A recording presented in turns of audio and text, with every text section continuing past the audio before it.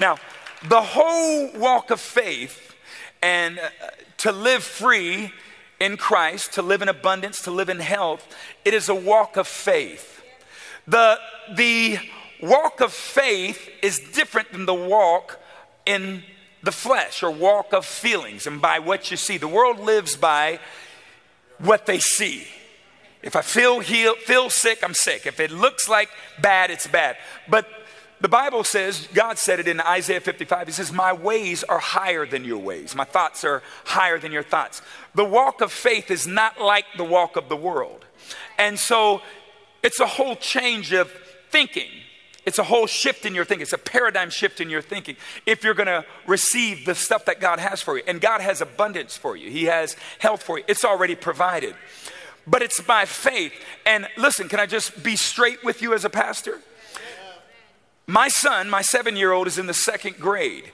And I went and sat in his classroom this week because after we had the parent-teacher conference, and the teacher said, well, your son, yes, he's a little star. He's real popular at school. But he kind of comes in and he wants to do what he wants to do. And he'll start talking and that sort of thing. I said, okay. So we had a heart-to-heart talk, Trey and I. And his mom, we all sat at the kitchen table, had a heart-to-heart talk and told him what our expectation was. And I said, I'll be there in your classroom tomorrow to ensure that you understand what I'm saying. And so I walk in the classroom, and when I walk in the classroom, so 7-year-olds, they're all like, waving at me. And my son's like, I said, pay attention, stop talking. And every time he get ready to talk to one of his friends, I said, you follow me? And I got him straight. Well, I talked to his teacher when they were going out to recess. And she said, Pastor Stokes, she goes, I got to tell you, Trey was a new man today.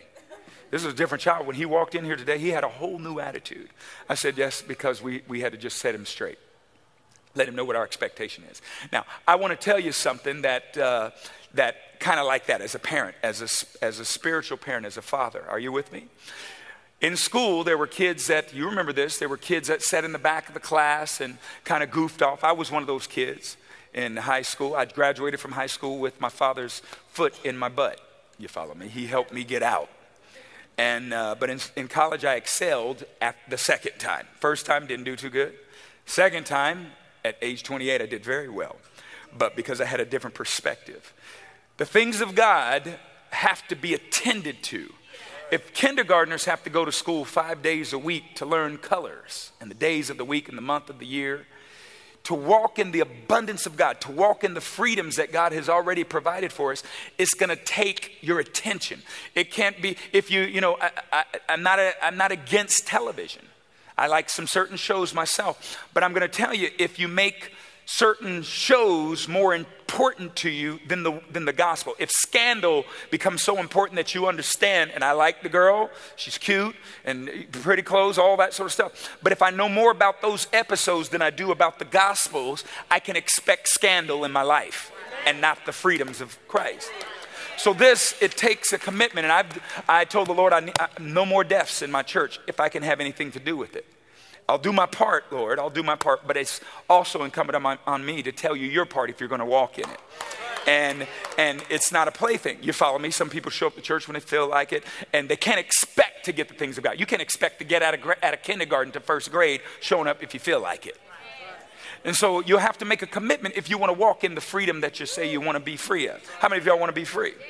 Are you with me? Amen. And he's provided that. So can I go through the scriptures and show you a few things? First of all, take a look in 2 Peter. 2 Peter,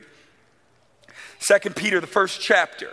Let me show you something, because all the things that we say we need, we've already have. Look over in 2 Peter, the first chapter, and look at verse 1. Simon Peter, are y'all there? Simon Peter, a bondservant and apostle of Jesus Christ, to those who have obtained like precious faith with us. Say, I've got like precious faith. The same faith that the apostles had, you have. Here's how I know that. The same faith that Jesus has, you have. The exact same faith. The way Peter could say that is because you get this faith at salvation. If you're born again, you have the faith of God. You have mountain moving faith right now as a born again believer. Are y'all with me?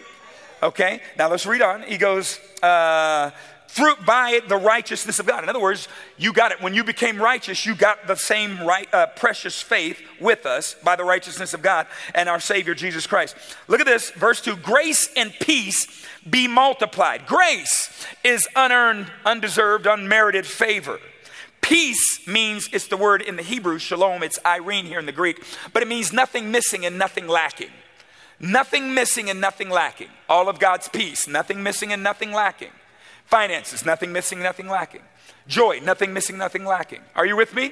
Whatever it is you need, peace means nothing missing and nothing lacking. Look at this. Unmerited favor and nothing missing, nothing lacking be multiplied to you in the knowledge of God and of Jesus our Lord. So nothing missing, nothing lacking, and unearned favor is multiplied to you. Not added to you, but multiplied to you. How? Knowledge. By something you need to know. If you had a winning lottery ticket in your pocket right now, but didn't know it, what good does that ticket do you? None. You could send your clothes in the wash and wash it. It's what you don't know about what you have that keeps you missing it. Have you been looking for a church that's a part of the grace revolution, where the focus is Jesus, his finished work, and not the law? You've been looking for destiny.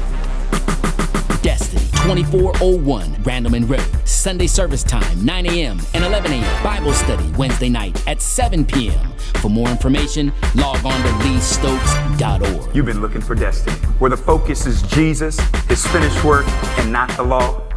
You've been looking for destiny.